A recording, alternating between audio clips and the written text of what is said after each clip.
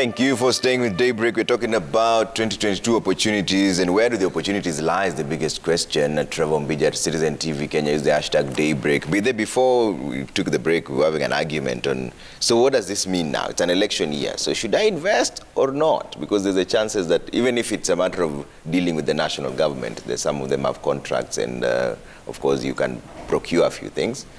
County government, the same thing. But the transition in leadership, sometimes you might not be paid. So should you invest, or should you just wait, lock tight, see what happens after the elections?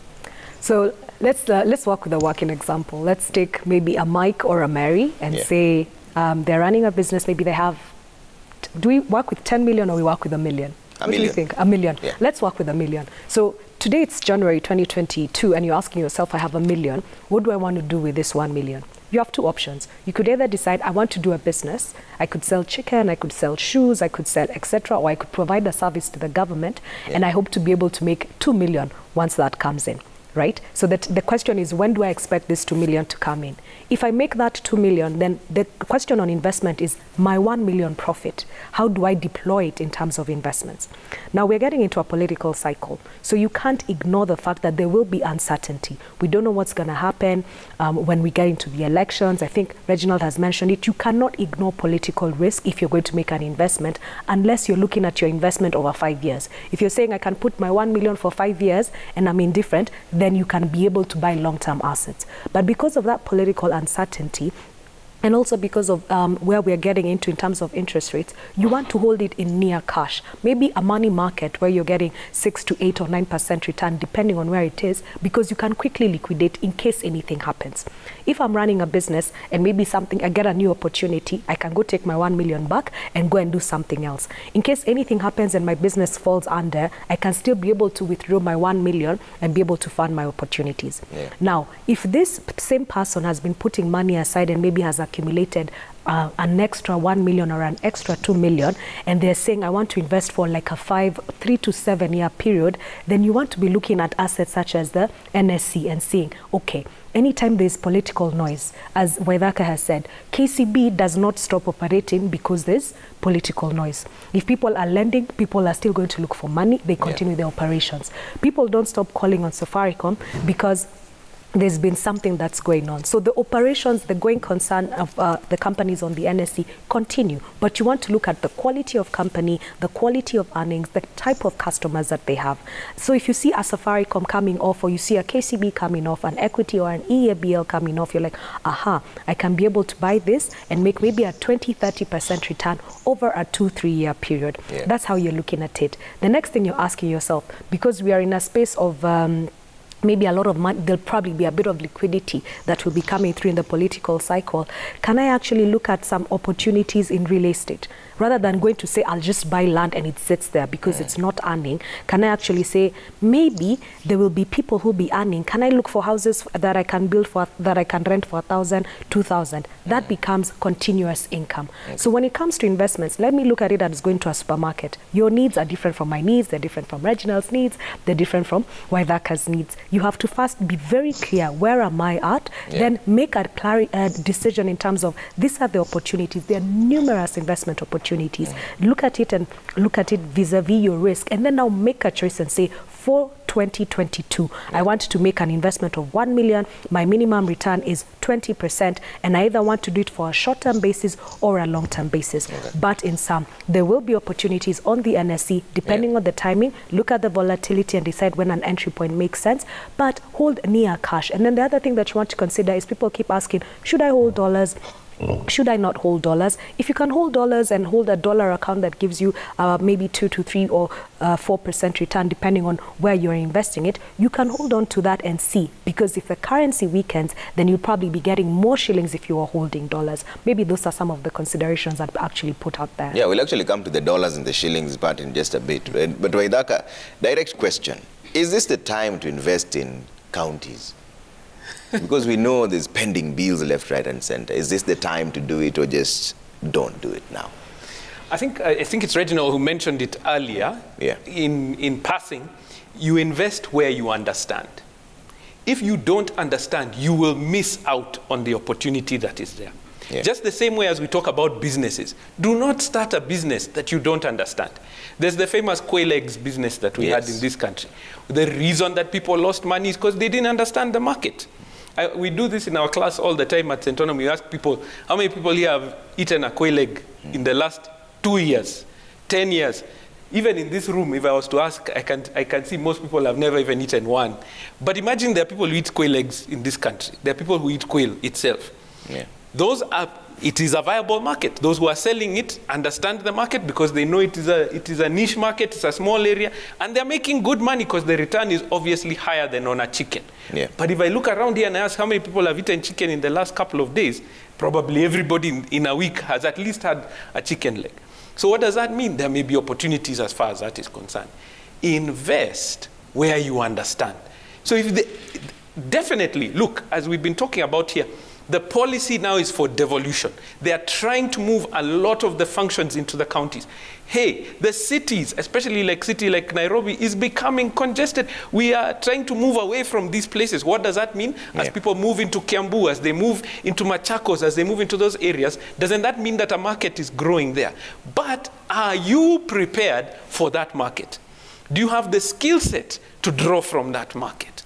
Because don't just follow people where you're hearing they are doing a good thing over there, unless you have the skill set and the ability to draw from that. If you have it, go. If you don't, look where your skill set, networks, abilities are going to allow you to be able to invest. And when I say abilities, I mean also the amount you have. Because to invest in a county, and you're talking about an investment like that, it may require that 10 million. Whereas maybe you have 100,000 to invest. That 100,000, get a motorbike and start riding in your estate because you know the people there and you have goodwill. Do you see the difference? So it is about understanding, matching your skill set and abilities to the investments that's there. There may be very good opportunities in the county. Look at them and see how they match your needs. Skill set. Reginald, what do you think? You and I have talked about this issue of counties and pending bills for quite some time, and considering now there's also it's a transition year as well. The current governor may not be the one who's coming in. He's probably done his 2 terms. They still have pending bills from way back. Is this even the time to consider getting into those contracts and tenders? My personal advice, invest in the county, not with the county government. The same I'll say invest in Kenya, but not necessarily with the Kenyan government. It is said that most of the demand that we have in the country has been through fiscally induced demand. So it's the government spending. So you end up having to have connections and all that. But nothing stops you from going to one. Again, you have to do an analysis of a county and say, okay, the probability of the counties in terms of growing or attracting investments and people, maybe with this county and this county and this county. Then you look at what are the things that will be lacking if people are to move into that county. Because the idea of devolution is people, one, staying in that place and not having to come to Nairobi to look for work. If businesses start running there, what are the other things that can be done to ensure that people are there? So if I think that in the next 3-4 years, the county of Narok, Narok is a county, the county of Narok is going to start booming and growing. Why not go buy land now when it's still cheap? But when it starts booming, the land starts becoming expensive. Why not go buy your land now and start slowly maybe building accommodation? Or what are those things that people in Narok travel to Nairobi to buy? Can you bring it closer to them? Again, knowing that you're not going to open the shop now and become a trillionaire the next day. You're opening a shop now knowing that as the county also grows, the demand for my products grows. So your level of investment goes with the level of demand that you have in that county. So I would invest in a county, but not with a county government. I will not go for a contract with the county government. I will not go for a tender with the county government. And most of these tenders and contracts, we are better off being approached because they've seen your ability so that you do it at your own terms and conditions than when you want to go and try to become a tenderpreneur. Then that becomes very murky waters. So invest in the county, not with the county. That's an interesting perspective. And you were talking about, you're talking about dollars and Kenya shillings. So what should one think of doing right now? Should you convert your money to dollars? Is that a better risk, or what happens? Or if you have some dollars, should you get your shillings now because it's skyrocketing as we speak? It also depends on where you're at. Yeah. So if I'm in the United States of America, my opportunities for investing are probably not as vibrant as they were last year. So if I'm holding dollars, then there's an opportunity to come and deploy those dollars into assets in Kenya. So if you're going to buy land, maybe at the county, if you're going to buy stocks, you could probably be getting more shillings as we get into the election cycle just because of that volatility. So you could be considering that. Yeah. Now, if on the flip side, you're in Kenya today and you're asking yourself, I have this shillings, should I convert my shillings to dollars? If you have already converted to dollars, then you want to hold them in dollars just for a little while. Because anytime there's any political, a key political event happening, and also for us, when you're looking at the rise in interest rates in the United States of America, then that could also trickle down, have a trickle-down effect on where we are at now. So I'm not, I don't have a range, I haven't done a range of where the currency could close at, but I think there could be an opportunity to earn higher single-digit returns in dollars, especially as we get into the election cycle. So if you want to hold it, you can hold it up until then. But I would not say take all your shillings and convert into dollars, because there'll still be opportunities to invest in Kenya shilling assets. So it really depends on where you're at. But I think what is more important is to say, why am I investing? So one of the key questions that we get from most of the people we engage with, they'll say, I want to hold dollars because my kids are going to university next year or the year after, and I need to be able to make a payment in dollars. So for that person, they're questioning, should I be exchanging today at the current rate, or will I be worse off? So you see, for such a person, because there's a direct need for holding those dollars, then you're telling them maybe you need to be converting into dollars and holding it for that duration in terms of your waiting period. But somebody else will come and say, I just want for an investment and I want a 15-20% return. Do I need to have the dollars? If you're not talking about $10,000 and above, perhaps not, because there's no need of holding $1,000 and you're not going to do something else. Then the final consideration is to ask, also when it comes to investments, where am I investing? Other people will come and say, you know, I've been looking at foreign assets, US stocks, I'm looking at alternative coins, Bitcoin, Ethereum, etc. Then these people, then there's a need for them to hold dollars. So you can't just be holding an investment for no particular need. You want to hold an investment because it's tied to a goal, and it's tied to a return, and it's tied to a direction that you are actually looking at for that particular period. Yeah. Wedaka, what do you think? Because, you know, holding the dollars is it's a tricky conversation. There are those who are saying if you have it now, this is the time to change them into shillings, because then you'll have a higher return, because if you wait longer, it might come back to 109. Yeah. So what do you do now? I say you need to get to know a prophet very well, who can see into the future. Because all of us seated around here, we are doing our best predictions of what we think may happen, and we have no crystal ball that we can see and look into the future. And so, can I give you a good investment to make right now that will help you in that direction? Invest in knowledge. This is the time to pick up a book about finances. This is the time to go and sit with financial experts like the ones that you're seeing seated here. This is the time to invest in a class like the ones that we have at Centonomy. Because what happens is we are overwhelmed by the amount of investments that are out there. As we're hearing, US dollars, stock market, real estate, counties, there's so much out there, so that if you are not being given the proper advice and clarity on what you're going to do, even if we talk about dollars here until kingdom come, I know so many people, their eyes are glazing over and they're wondering now, where do I begin? And please don't feel that you're alone. One of the best investments that you're going to make is to speak to an investment advisor who will give you the information. And don't go to one, don't go to two, check out with 3 of them, because each one of them will give you a different perspective. Make that investment. And you'll be so surprised that for many of these investment analysts, the information is free. Especially when you talk about like stockbrokers, the information that they give is free. Why? Because they make the money when you purchase the shares or when you sell them.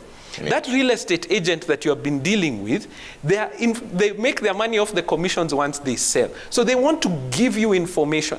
But remember, they're giving you information based on they want to sell you something, isn't it? So don't just trust one person.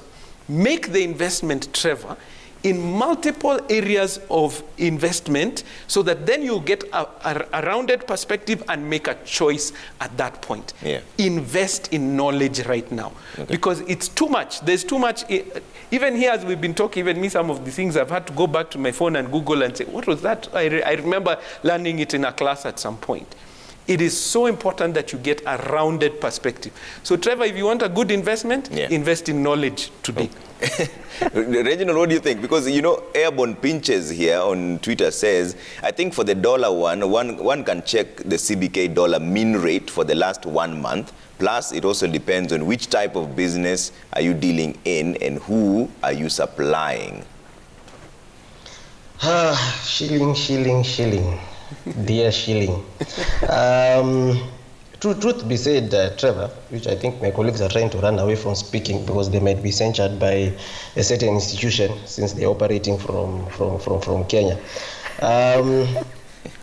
I still stand with my statement which I made a couple of years ago, that the shilling was overvalued. And every other day we see that that statement is coming true. The shilling is more of a managed float, so there's a lot of intervention from the central bank to try and smooth it. I personally believe they have a target range where they want the shilling to remain. IMF statements of there is enough room to allow the shilling to act as a shock absorber, which they basically just saying in simple English, the shilling can be devalued to absorb. Not devalued, it can lose value to absorb external shocks because the central bank is credible and the reserves are a lot, which I think it's a lot of words just to tell people that don't worry when you see the shilling losing value in the coming few periods. So it is going to lose ground from where it is currently.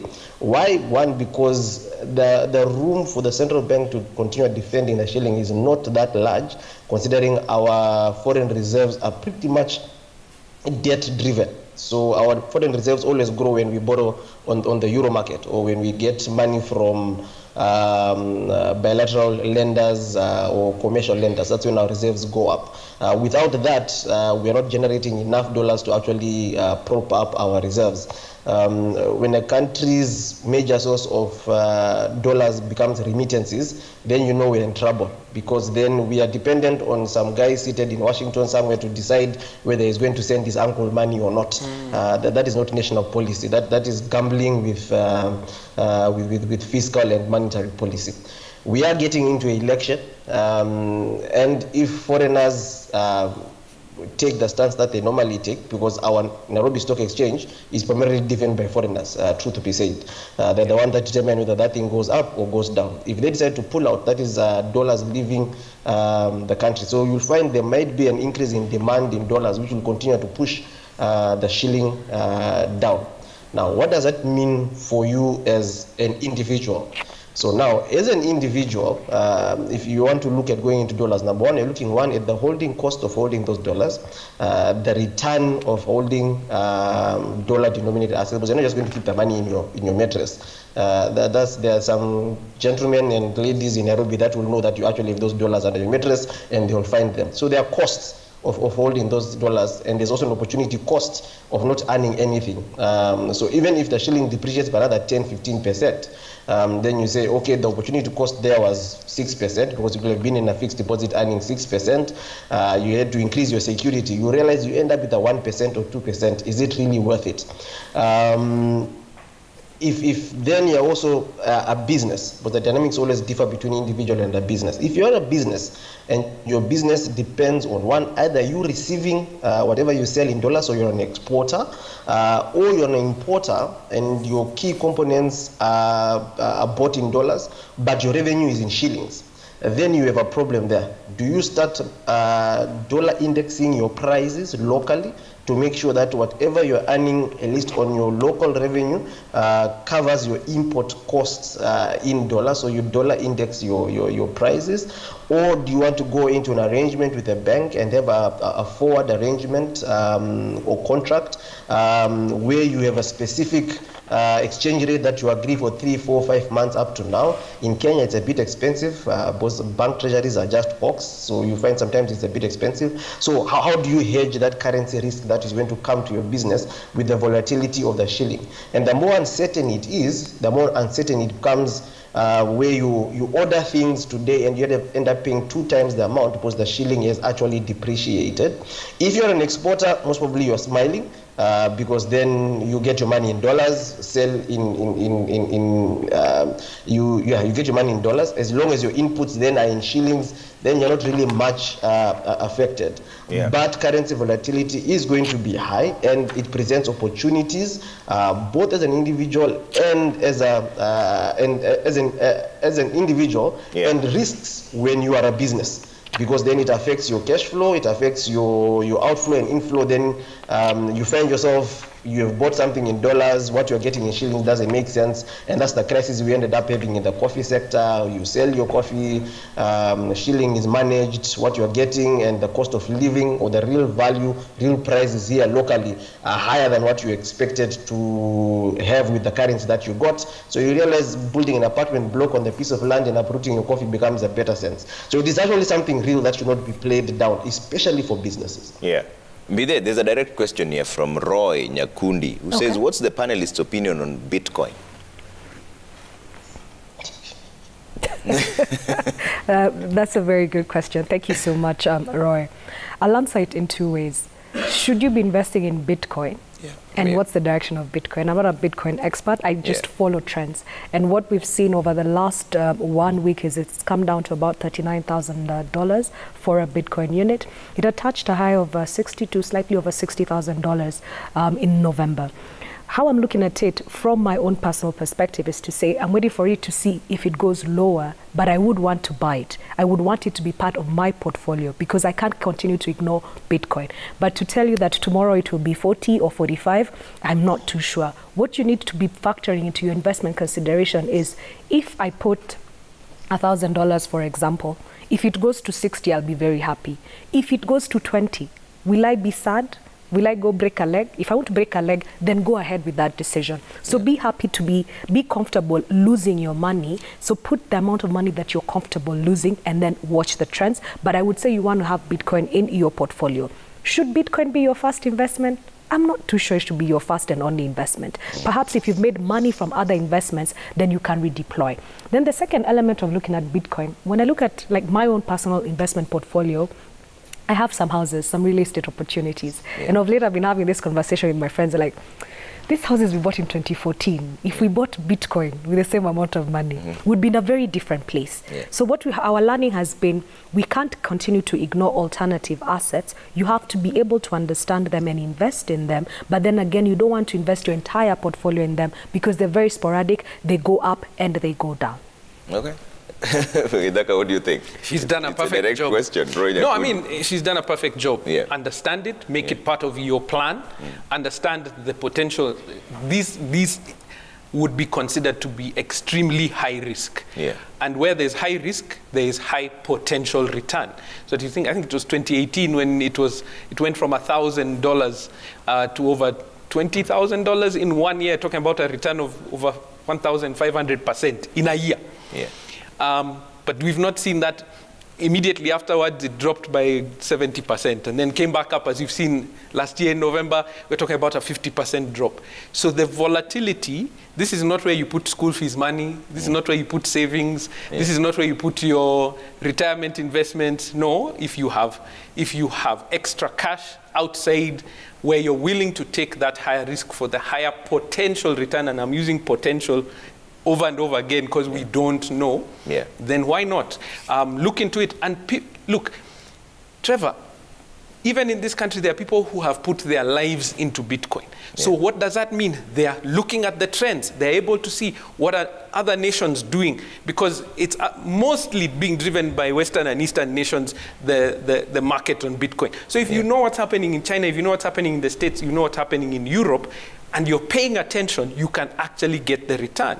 But most of us, Trevor, we are in our offices. We are busy looking at doing the work that we are doing here, not looking at the international market to see what's going on. So we are getting into a much higher risk investment than you'd want to, most likely. Reginald, what is your opinion on cryptocurrencies, especially Bitcoin? This is a direct question from Roy Nyakundi. He says, what are the panelists' opinion on Bitcoin? Again, Trevor, what are other panelists not telling you is if you go into Bitcoin, just go into gamble. When Bithe says she doesn't know, and Wethama says he doesn't know, it's literally that. There's no analysis you're doing on Bitcoin. A classic definition of a Ponzi scheme is you hype it to make sure that money continues to come into it so that the value continues to go up and you're able to cash out. Yeah, when you have an asset that is primarily just driven by the hype around it, because the price of Bitcoin goes up when people want to buy it, they create demand. What is creating the demand? Because someone has said, you know, it made 1,500% return last year. It might make the same return. You know, just Bitcoin is pure gambling, and literally there's no calculated risk on Bitcoin. It is pure gambling. I put in money, I hope for the best. That's what Bitcoin is. Someone quoted Warren Buffett on the panel. What he said, if you need a calculator to understand something, then you don't understand it, just leave it alone. My advice is there are many other investment opportunities that you can do to make money. Yeah. The problem of Bitcoin is driven by get rich quick mentality. Either you did not do what you're supposed to do in 60 years of your life, you're getting to the end of it, you're thinking, hey, I need to become a millionaire, you jump into Bitcoin. But when we start investing in value, generating ventures, businesses, whether it's financial or real businesses, then we need to have the patience for these investments to grow. So my advice on Bitcoin, I think it's pure gambling. Yeah. No one can actually come and say, I've calculated the intrinsic value of Bitcoin. As in, it's valued today at 20,000, but it's undervalued. You know, so this is the right time to buy. Or at 20,000 it's overvalued, I think it's going to come down. This is the right time to sell. And there is also a difference between digital currency and your Bitcoins and all. If the central bank issues a digital currency, then it's as good as issuing Kenya shilling, and it's dependent on something. There's something that is backing that currency. If things hit the fan, you know where to go. But right now, if the guy who started Bitcoin all of a sudden is found again, the Japanese guy, and he says, oh yeah, I was just playing a game, those are trillions of dollars that are going to be wiped out. And if you look at the statistics, as much as people are saying it's driven by the West and the East, the highest traders of Bitcoin are actually from the African continent. Your Nigerians and people are competing on the continent to be the highest traders of Bitcoin. And you ask yourself, why? Why is not the US the highest traders of Bitcoin? You know, why is Japan itself not the highest traders of Bitcoin? Why is it an African country? Because of wanting to get rich and out of poverty using shortcuts. So for me, Bitcoin is pure gambling. If you are a gambler, if you go to casinos, yes, add Bitcoin to your portfolio. But from a professional perspective, just keep it away from your portfolio. Unless you just want to gamble and try. Like what Mbite said, you can throw in $1,000 and hope for the best. Okay. So for you, it's pure gambling. Mbite, is agriculture the way to go? Because just a few weeks ago, there was a lot of debate after KFC said they ran out of potatoes because they import from Egypt. And everybody was like, we have potatoes right here. So is agriculture the way to go, and should we then put our standards into the international level? Yeah. So we rebased the GDP of Kenya, yeah, and the importance of agriculture is not as what we have always expected or anticipated. We used to think it's a primary, it's the core in terms of its contribution to GDP, which I think was 30–35%. But once the GDP of the country was rebased last year, it's actually 22%. And I think you have to factor that perhaps our perceptions are putting so much importance on agriculture, and maybe it's not as important. But that said, you have to look at, I think I'd look at agriculture is how do I add value into some things, and do you understand agriculture? I'd really love to be in that sector. I don't even know the first thing about digging a hole for potatoes. Then all my friends who are in that space, they're always getting burned. Because I think the greatest one is people who grow wheat or barley in Molo. It's always, we have to get there. This is how I look at it. The people who are going to probably be able to add value to products. I take tea and I add some flavors, I repackage it and I sell it. That's easier because I'm taking a primary product and I'm adding value to it. I take coffee and I add value to it. I take oats and I probably make oat cookies and other things. That'll be very valuable to you. And more importantly, I think when DRC gets into the East African community, it's creating a lot more mouths that need to be fed, and the barriers to entry are leaner. So when you look at agriculture, rather than being a primary provider, it's asking yourself, if I'm looking for income, how can I participate by adding value to some of these things? You're probably mitigating your risk. So I'm not saying ignore agriculture, but I'm saying be realistic. Do you understand agriculture? Yes or no? If not, do you understand the people around your social circles? What do they like to consume? I know the people around my circles like to consume smoothies. So this morning I was like, how can I start packaging smoothies and then get a KEB certification and increase the longevity from a few hours to a day so that I can sell that to them?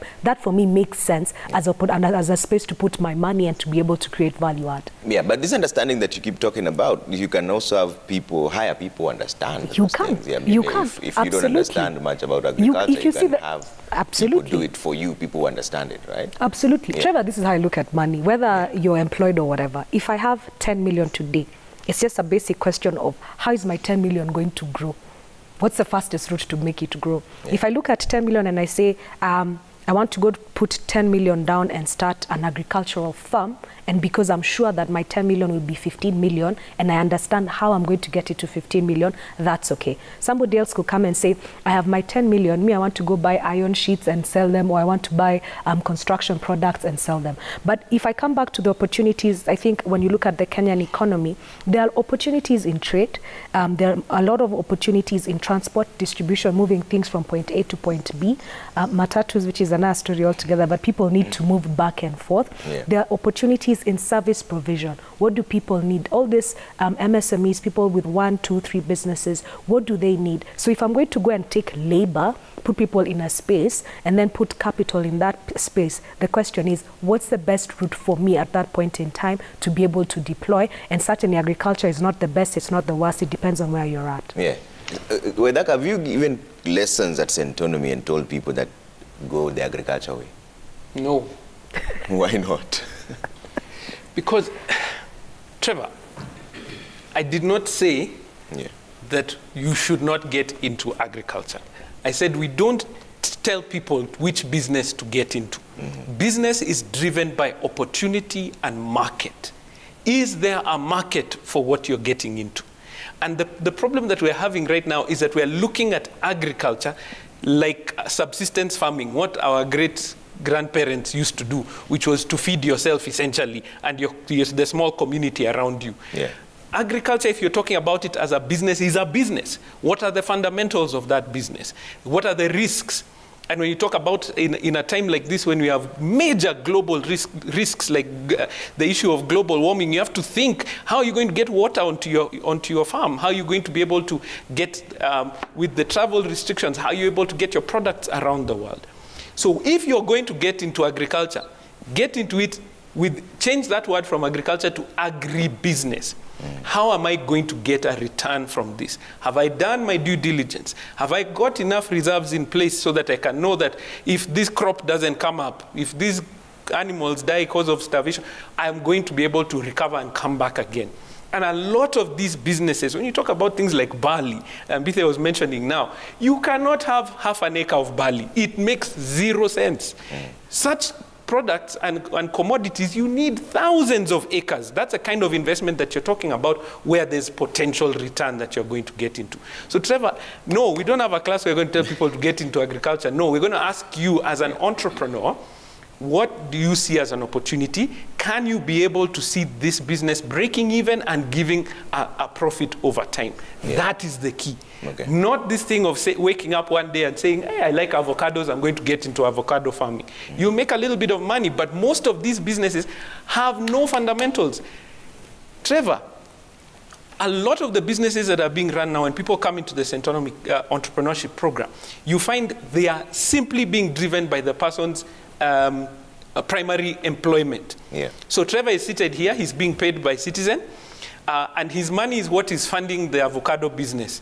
If you remove Trevor's income, that business collapses completely. So as a side hustle, it may work, but as a business, it might not. It may not. Yeah. So this is the time to, if you're getting into agriculture, remove that and say agri-business are the fundamentals in place. Yeah. Reginald, is that the way to go? Because the argument has always been, there will always be mouths to feed wherever you go. And which is true. People will always have to eat, Trevor. Yeah. The problem that we have is when we think of business in terms of one, short-termism, and it's a problem that mostly, sorry to say, but Africans we have.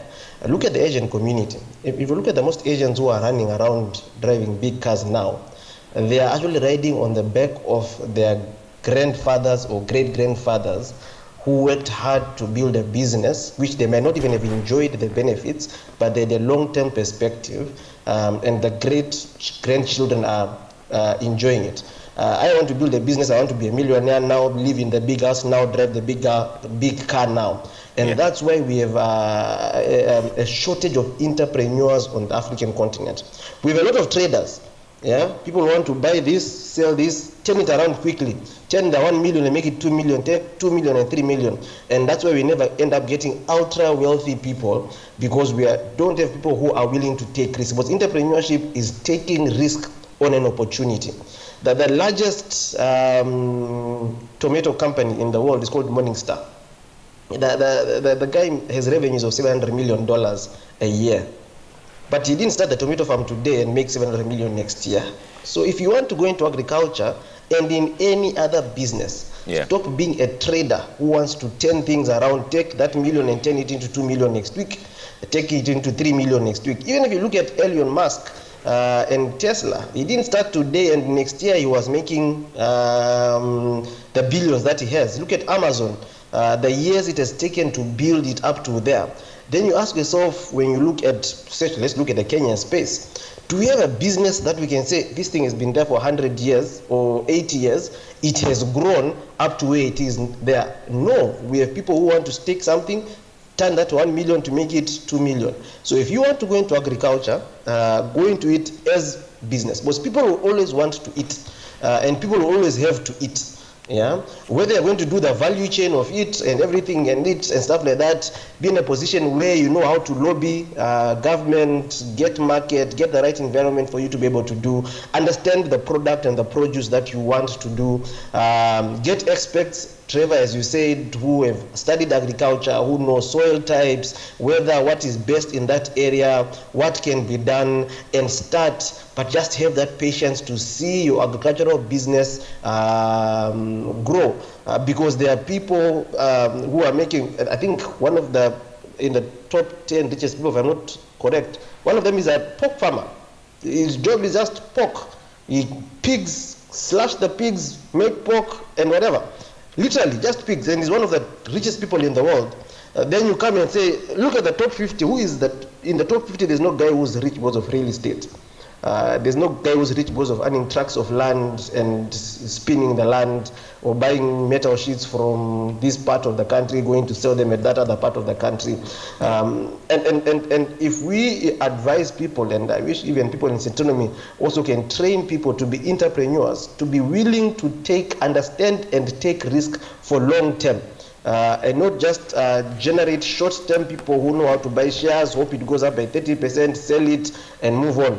But people who can buy a stock and continually buy it and say, I want to build it until I'm 5%, 10% owner of this business. Yeah. Or I want to invest in an SME that I know my friend is running, but he doesn't have capital, but I have managerial skills and stuff like that. I'll put in some money there, have a board seat, site, whatever, let's grow this business. Yeah. Then we'll start seeing us creating wealth and moving people out of poverty. But this short-term turnaround things, being traders, buying things from China, reselling, is not really entrepreneurship that will lift anyone out of poverty or create employment. Yeah. And that's where we need to look at. So if someone has to go into agriculture, just know your crop, get the experts that you need, and go in it for the long term. Don't go in it because you've heard that there is demand for avocados in South Korea, or there is demand for chicken in Ghana or whatever. But go into it knowing that I'm going this for long term.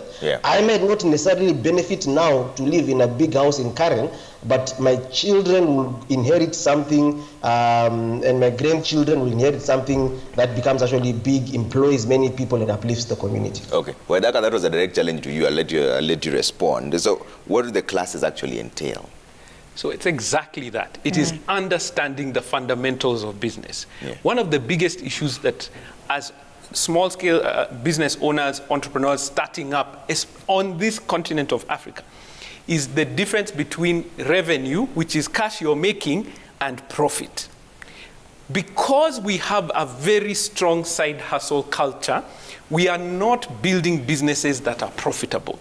And so when people come into a Centonomy class, we begin with those fundamentals.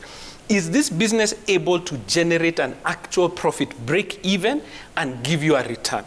Is there a market for the product that you're going to get to? Not in the short term, as Reginald is mentioning, but a long-term market when you're talking about things that will continuously be in demand over time. And then do you have the cash flows and the team that can be able to get you to that point? Running a business is not just about money. I was shocked. We were doing a consultation with a gentleman in the communications business this year, and you're talking about revenues of over 25 million shillings in a year in a company with 3 people. So that sounds excellent. Revenues of 25 million with 3 people. But we went down to the profitability of the company, and we began to see that this business is actually not profitable because of the costs that are in that business. So when you hear those high numbers and you hear that there's a lot of cash in that business, does not necessarily mean that there are the margins to make it proper. That's what we do at Centonomy. So if you are interested, please do come. We have an open day this Saturday at All Saints Cathedral. Come and sit there and listen to us. It's free. Then you can know, is this something for me or not? If you can come and learn about your business, about the investment, about your career growth, that's what we offer. So that when you're getting into the market, and unlike Mr. Waithaka, the reason I'm employed now at Centonomy is because my business failed. When I got into it, I was very taken by the revenues. It was a lot of cash were even being paid in dollars, but I was not watching the profitability on the other side because I had started it as a side hustle. Come and learn, because that's where the difference is. When we talk about businesses that are 100 years old, you can imagine the returns. Many people are thinking about this. This is another thing that I hear a lot from Kenyans. I'm investing 100,000 into this business. When will it pay me back my 100,000?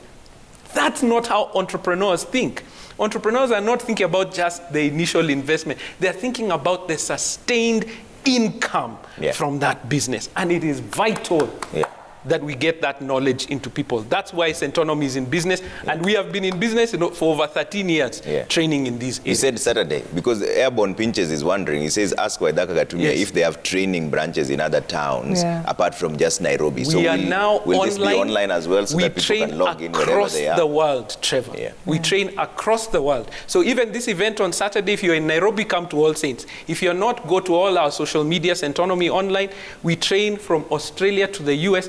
Africans around the world want to learn this information. So you can join us wherever you are.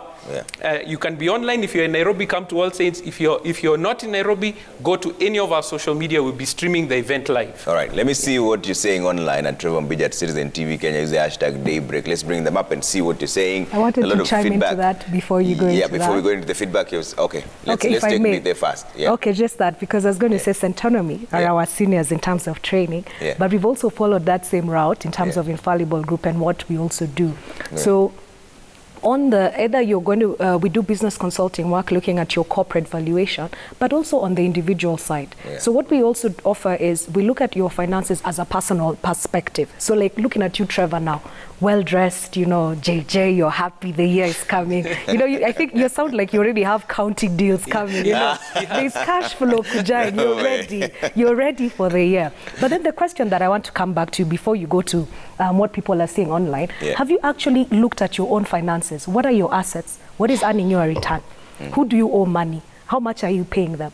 What's your cash coming in? What are your expenses? And what are your goals? Have you paid attention to that? Because you're all over the place. So those are the things that you do on setting up your finances and looking at your personalized financial statements so that you make a decision, and that also trickles down to your business. So if you're not going to be with the Centonomy team, and with all due respect, I mean, we're always looking up to Waithaka, and we've actually been inspired by the work that we do. We also do financial empowerment, and we're also having an investment, a financial vision board workshop on Tuesday that's also offered online, so you can be able to join us. Look me up, that's Smith & Wemore Infallible Group, so that you come and understand, where am I at with my finances? What is the one thing? What would I like to have happen in this particular year? Do I want to make a 20% return? Then maybe Bitcoin is the thing that I want to do. Do I want to increase my revenues in terms of over and above what I earn from earnings? Do I want to sell eggs? Then what is my target? And then thereafter, what is the choice that I'm going to make? Will I take a money market fund? Will I go buy stocks in Kenya? Will I buy stocks in a foreign space? Will I be investing in my friends' businesses? Or do I want to just buy land? So I'm just throwing that out there and riding on that conversation. Essentially, there are opportunities to be trained and so that you understand how to deal with your finances. Let's see what you're saying online before I take closing remarks on this conversation. Bobo Tieno Wino says, in Kenya, corruption and nepotism has corrupted everything, even where an opportunity lies, hence it is difficult to get one. Okay? Okelo Mwalimu says, in 2022, the youth must reduce their appetite for the ever-diminishing and low-paying white-collar jobs. They must be encouraged to invest in the very lucrative agribusiness field in order to make good money. Be ready to get your hands dirty. Okay. Charlo Woodrozy says, provided there's an opportunity and capital is available, investment can be done anytime. Elections should not stop one from investing in a good opportunity, because elections comes and goes, but it should be done in a conducive political environment and good security. Okay. Airborne says, the major problem with Bitcoin is once Tesla and other key investors pull out, it will be risky for one to invest in. Okay. Bakibe Kenya says, as long as we will be peaceful, there's no need to panic. Just invest. Okay. Engineer Lazaro says, agribusiness is the way to go. Government should go ahead and reduce power prices and make it available to low-income people. Okay. Governor 254, he says, what do you need to start a business? 3 simple things. Know your product better than anyone, know your customer, and have a burning desire to succeed. You also need money, Trevor. And you need money. Trevor, you can't start a business without capital, please. Yeah. Okay, Being Charlie says, investing in counties require approvals by county governments. County government elected leaders and their appointed officials are highly corrupt thanks to campaign financing by the criminal enterprise. Investors are a toast, whichever way. Okay. All right, let's take closing remarks, and I'll start with you, Mbide, on this issue of investing. Invest or not? Okay. Final remarks. Final remarks. Yes. You'll either spend time trying to understand the government of Kenya and what everybody else is doing to make money, or you'll actually look at yourself and ask, as Mbithe, what do I want to do this year? I'll leave you with 3 key things that I want you to pay attention to. Yeah. Awareness, clarity, and choice. Number 1, awareness. Am I aware of my financial situation? Have I done a financial health check to understand, as Mbithe, this is where I'm at and where do I want to go? Second thing, clarity. Am I clear on what I want to do in 2022? We have 12 months. The year has just started. What do my priorities need to be?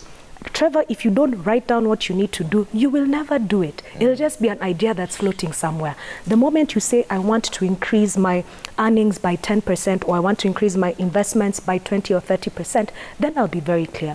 Then the final thing is choice. What choices am I making in this January of 2022 to improve my financial well-being? So anytime you're thinking about yourself, awareness, clarity, choice, join the Infallible Group vision board party that we're going to be having on Tuesday, so that you can be able to understand, where am I at, what do I need to do?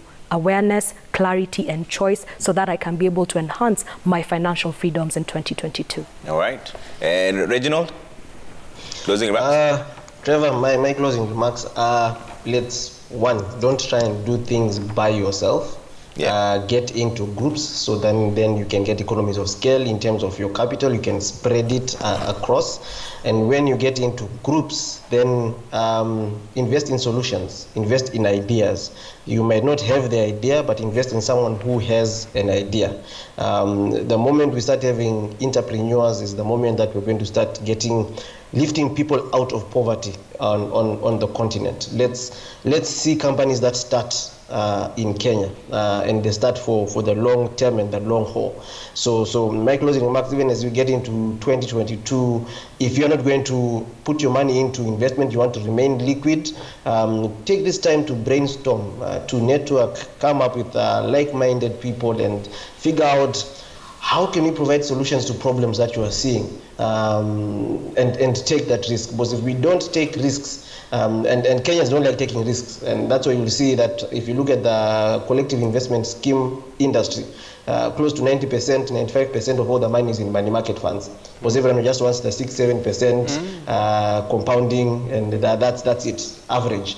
But let's take risks, come together, let's take risks, and let that entrepreneurial spirit actually start. And there's a difference between entrepreneurs and traders. So don't come together, go buy things from China to resell, and you say you are entrepreneurs. No, you are traders. Yeah, but come up with solutions to problems. Is it in the education sector? Is it in the health sector? Is it at the county level? Is it in housing? Apply yourselves there. It will take long, but the benefits will definitely be better than the short-term rewards that will come. Okay. Waithaka? Be strategic, and the biggest investment that you should make today, right now, is knowledge, because the knowledge is going to give you the opportunity to make that investment. And you have no excuse. You have had Mbithe's invitation. I'm inviting you this Saturday, 10 a.m. You'll be able to learn for free. How do I invest in a business? How do I invest for myself? And how do I grow my career? Learn so that you can be able to grow. Okay. You have no excuse. And if you don't like Centurion, you don't like other, go pick up a book from somebody else. We have no excuses as Africans to remain begging from the rest of the world. We have the same ability, the same knowledge, the same opportunities ahead of us. The only thing is capital. And as you can hear from what Reginald has said, if we can pool our capital, this idea of the chama, of us working together, we can do it. Let's do it together. All right. Thank you so much. Final part on that one for chamas. Yeah. Do you know, all our money, we put it into money markets and we put it as bank deposits. Yeah. And we earn 0%. What if we actually took it together and we decided we're going to put your money in this venture, but you have to give us a minimum return of either 10 or 15%, and we held each other accountable? Where would we be in a year, or if not, in another decade or so? Yeah. Good question. In our training for chamas, we have seen that same attitude. Yeah. You know, this idea of looking for where is the opportunity, and who in that group even has skills in real estate. So people have they've quit their job and become the managing director of their chama because of a skill set that they have. Right. And that's the kind of investment Reginald is talking about. Trevor, the opportunities are in Africa. When Reginald said, our market is driven by foreign investment. Yeah. Why is America's money here? Why is China's money here? Why is Europe's money here? Because where is growth in this world? In Africa. In Africa. Right. So Trevor, you give us your perspective, your goals, so that when we come back a year from now, we know where you're at. Waithaka Gatumia, CEO Centonomy, and Mbithe Mwema, economist. Thank you so much for making time. Reginald Kazutu, CEO Amana Capital, and Honorable David Osia, CAS Trade and Industry, sent in his apologies. He couldn't make it. He had to jump into a business meeting, and also a conversation we'll have later on. Health and lifestyle is coming up in just a bit with Felix Okot Odero and Willis Bazuraburu. They're talking about fad diets, you know, those diets that people come up with just for a period of time with the resolutions of New Year's. You know, what I know is healthy food.